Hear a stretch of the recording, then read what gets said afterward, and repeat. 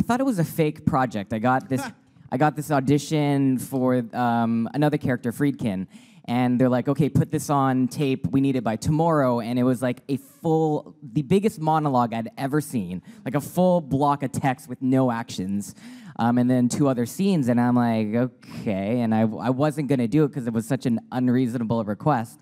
But I did it, and I sent the tape in. I didn't really get a breakdown. I didn't understand what the show was or what was happening.